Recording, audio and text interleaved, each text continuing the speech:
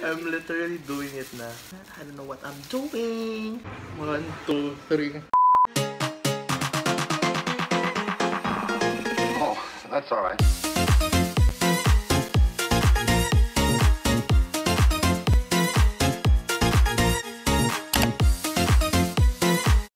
Hey, what's up you guys? Welcome back to my channel. It's your baby boy from Bohol once again here, Andre Martin. And for today's video, as you can see, as you've read the description or the video title, yes, today is the day that you'll be joining me to color my hair pink. Okay, so why pink? Before I bleach my hair, I ran a little poll on my Instagram stories, and it's either I'll color my hair ash purple or petal pink. So as you can see, I'll pop up the photo here. 66% of my friends and followers wanted me to dye my hair petal pink, and my main inspo is really Jin or Mr. Jin, Mr. Worldwide Handsome from BTS.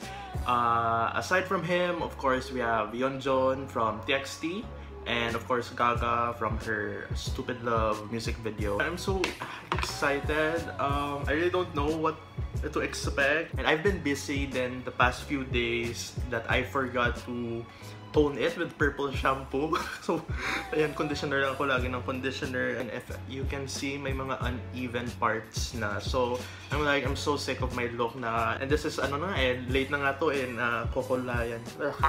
And late na nga to na kukulayan ko a little bit of overdue na actually. So, eto na. And again, I bought the hair dye from Technicolor Manila. If you haven't checked them out, make sure to check them out on Instagram or Shopee. Very, very affordable. It's only 180 isang tub na ganito. Kaya na, actually, sobra na nga for this hair length. Oh, hair length? Ang pinagsasabi ko. Ayun, I also use this when I colored my hair blue. If you haven't seen my vlog of that, please make sure to check it out. After this video, I'll pop it up here or link it down in the description below. And I'll also link Technicolor Manila down in the description box below. So if you're new here, hi, my name is Andre Martin. I'm into art, music, pop culture, movies, and I love to color my hair. I love to reinvent myself. Yun, I really like to color my hair every now and then. And I also do reaction videos on my channel. So if you're into that, make sure to subscribe to my channel. Or you can also follow me on my social media for more behind-the-scene content. Hey. Alright, so what I have here my setup, of course, before you need to color, you need to prepare, of course, your hair color, and then plastic gloves. I have here a brush which I'll be using later if ever I need it, but I think I'll be using my hands na lang nga And of course, iced coffee. Chill. Wow. And super funny pa kasi sobrang timing din na si Mimiya nag-color din ng hair niya ng pink, black pink, literal black pink. And ako din. That's so good. Oh, it's like hot pink. I'm scared. At the end of the day, this will fade naman. So I'm scared that I won't pull it off, but let's see. Oh yeah, don't forget to wear like an old shirt when you are going to color your hair every time. Okay, so tinali ko muna yung buhok ko sa Dara Park. 21. I really don't know how I'll do it, pero I think I'll just do it like how I do it. Do it. This is the real deal. Trish, my housemate Trisha is there pala. Go on, guys. We go. And I have a mirror here, guys. Oh my god. Kakapit talaga to for sure. I'm doing it. I'm actually doing it now. And guys, this is not masakit sa anit or sa hair because it's like conditioner lang. It smells good. Actually the pink one doesn't smell good. But yun, it doesn't hurt. Honestly, parang kasi wala siyang chemicals. Unlike those hair color na nasa box. Yo, ganda. Parang cotton candy. I don't know what I'm doing. Just trying to go to sleep. I'm gonna remove it. Hindi, parang akong highlighter.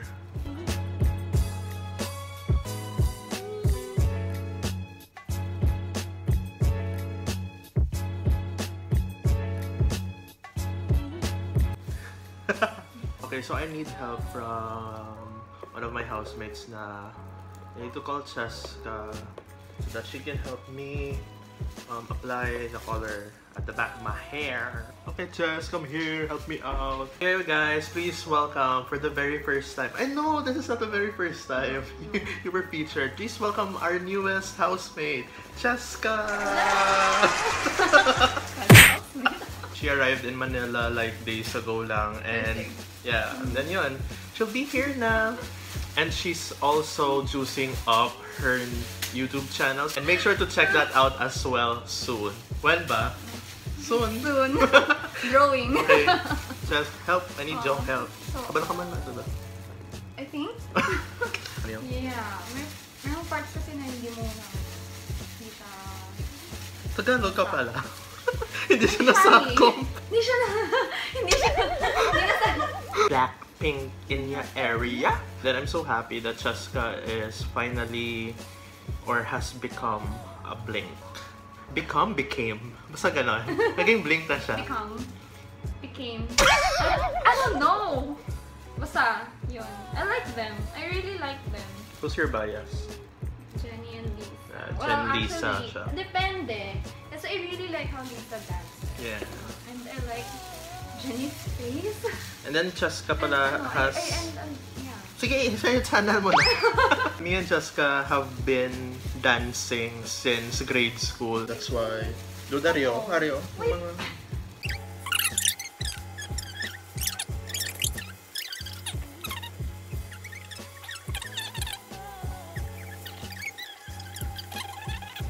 I want you, stupid love.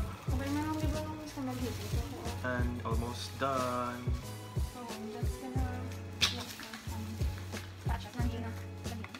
Ayan. Wala na, no? Okay na? Yeah, it's okay. Okay. Okay, so I'm gonna let it stay for like 20 minutes and then after that I'll rinse it and then I'll show you what it looks like. The results Yeah. later. Is it cotton candy realness or pink lemonade? Guys can follow. I don't wait. actually have a lot no. of stuff on me. Again guys, Cheska will be starting her channel sooner or later. Make sure to follow her first on her social media. Go Cheska, pasok! No social media mo? It's actually just Instagram. It's Chekatide, so it's CHEK and Atide. That's it. Alright, thanks Ches. Alright guys, I'll see you later. Bye. Bye.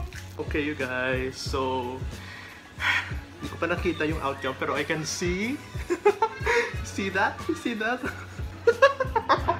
Wait lang, feeling ko super bright. 1, 2, 3.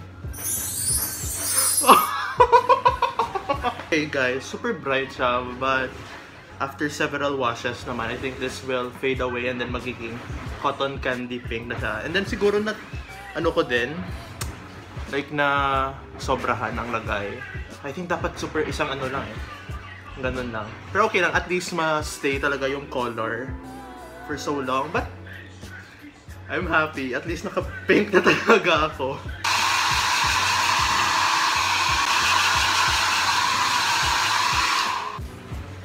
Okay you guys, so much better siya kapag dry.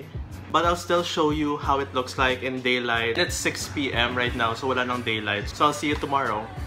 Okay, hey guys, so I'm back and this is what my hair looks like in broad daylight. What do you think?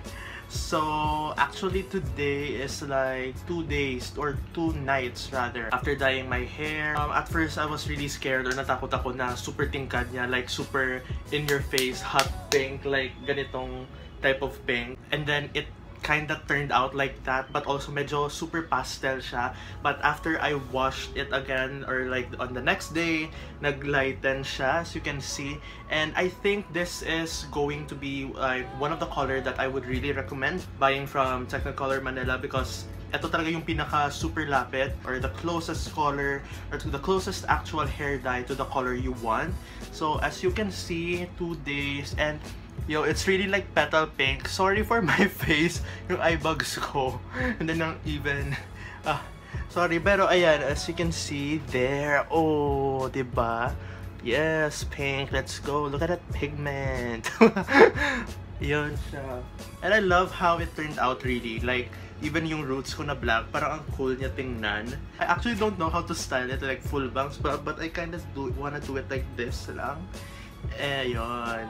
I gotta say, I really am super happy when I use Technicolor Manila hair dyes because it won't really damage your hair at all. Parang conditioner lang siya or like food conditioner na may hinalong food coloring. Kaya don't you worry guys, hindi siya mahapde. It's not stingy on the skin part. It's not skin. Ano nga tawag? Hindi siya stingy sa angit. Hindi siya, anong English sa anit? Anyway, sa scalp, it's like you're putting on a conditioner lang and you just need to leave it for like 20 to 30 minutes. I left this actually for 20 minutes lang eh. And then the color turned out super great. I'm so excited. I really look like an ugly version of Yeonjun. Basura version of Yeonjun. So happy. Very Chromatica. Very Jimin. Very Jin. And yun, that's all for today guys. If you enjoy watching this video, make sure to give it a big thumbs up down below and comment then what are your thoughts or questions if you have, and also make sure to subscribe to my channel for more hair content like this. I really do enjoy making videos like this and nakaka-excite kasi I'm so excited to take photos of my new do. Again, thank you guys so much for watching. Have a great day ahead. Stay safe as always and peace out.